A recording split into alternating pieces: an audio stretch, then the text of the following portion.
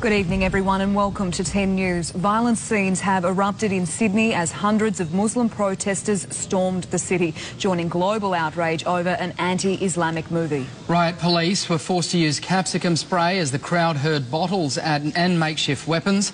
10's Gabrielle Boyle has more. Outraged and angry in Sydney's CBD. From fiery, things quickly turned violent. An officer injured, out cold, dragged from the pit of the angry mass, bloodied and dazed. His workmates try to reassure him.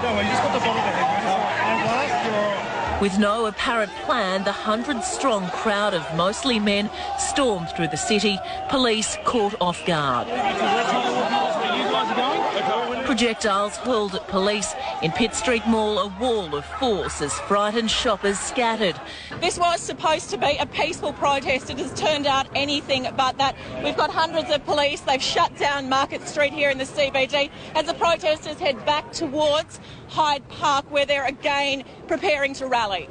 Flaring again in Hyde Park, capsicum spray used to move on the rioters.